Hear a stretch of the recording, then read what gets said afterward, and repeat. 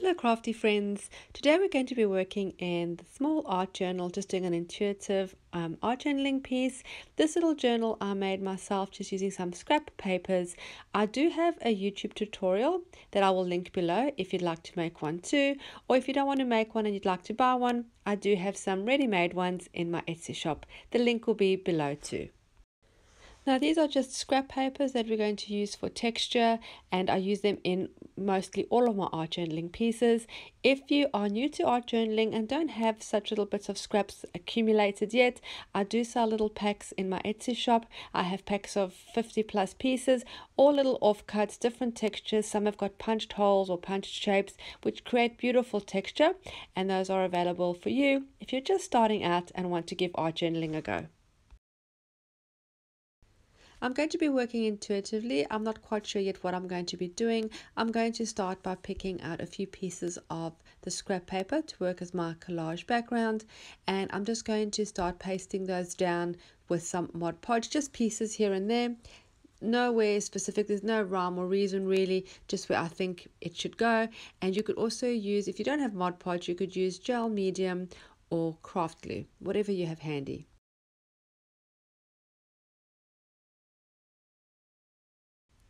I find this collage part of art journaling for me very therapeutic and relaxing.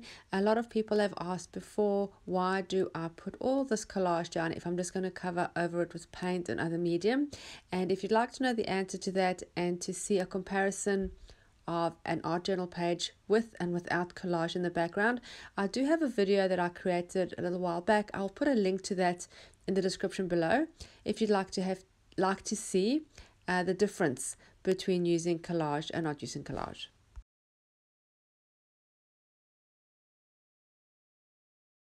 At this point, I'd also like to invite you to subscribe to my channel. I have lots of videos coming out, art journaling, junk journals. This channel is the home of the full deck challenge, where we're altering now our second deck of cards, and also hit the little bell so you're notified every time I upload new content. You can add as little or as much collage background as you want. I'm covering most of my background paper because I don't really like that color, because I've used scrap paper. But if it is a scrap paper that is a beautiful color or a lovely pattern, you can keep more of it showing. It really is up to you, and just do what comes intuitively and what makes you happy.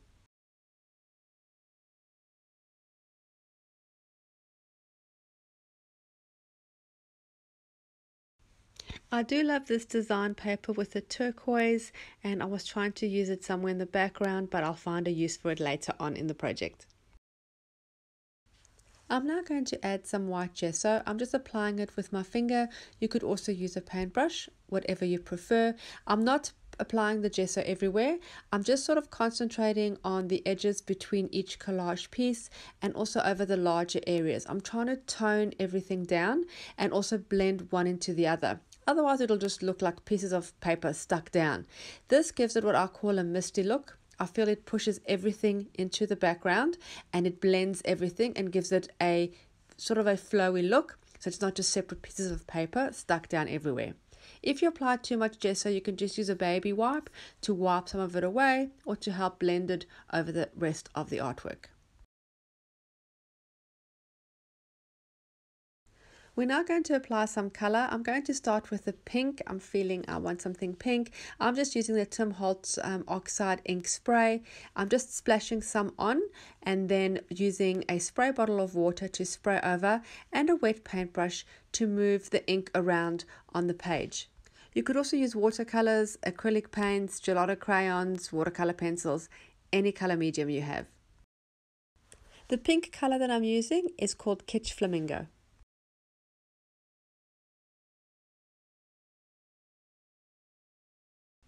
Next up, I want to add some more texture. I'm going to be using texture paste with some stenciling.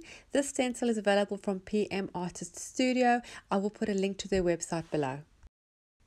So just using my palette knife, I'm going to spread the texture paste over part of the stencil on the left hand side, and then I'm going to do a little bit on the right hand side too. And then dry the texture paste really well.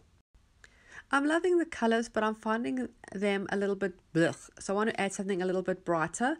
I'm going to use my color burst powder in turquoise, just putting a few little specks and then spraying some water. And then I'll move the book around and let the color move in between the grooves of the texture paste. I've applied a little bit too much on the left. As you can see, it is super bright. It's very, very concentrated. So I just spray some water and then dab it with a tissue to try pick up some of that color so it's not quite so dark. You could leave it dark if you prefer. I wanted something a little bit lighter. I also want to add a little bit of splatter. I'm going to use a turquoise acrylic paint that I'm going to water down. It's a very similar color to the color burst powder that I used, and that's what I'm looking for. And then I'm just going to water it down and use a small paintbrush and just splatter it over the artwork. I find splattering a good way of spreading color sort of throughout the artwork without having big sections of a certain color. The splatter sort of blends it in and just lets it spread in a very balanced way. For some elements to decorate my art journal page, I'm going to be using this book. It's called Essentials by Marlene. It's a book full of die cuts and papers, really bright and vivid and really fun images. And I'm going to be using a few of those just to liven up my page and to make my focal points.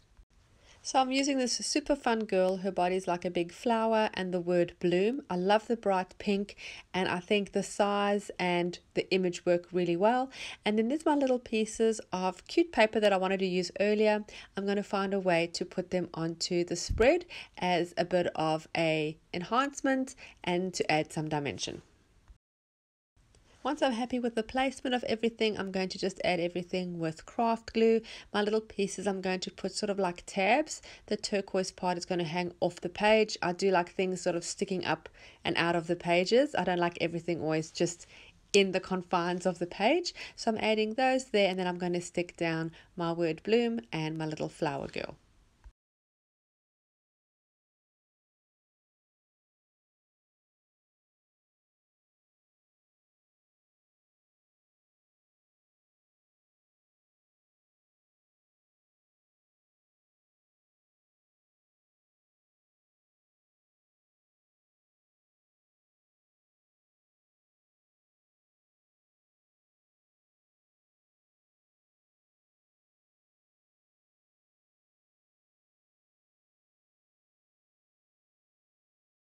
I found a few more elements from the book that I want to use. They're just little circles with some black designs on in different blues and turquoises. And I'm just going to add them here and there just to break up the background and create some balance.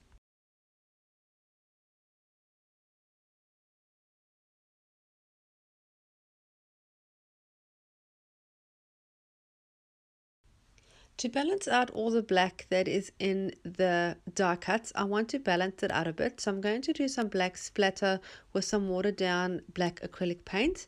I'm just covering my main elements as I don't want them to have any black splatter on them.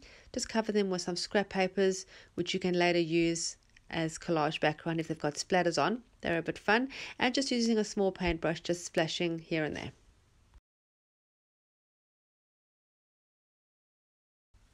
With my white Posca pen, I'm just going to add a few highlights on the word bloom and on the flower part of the girl's dress.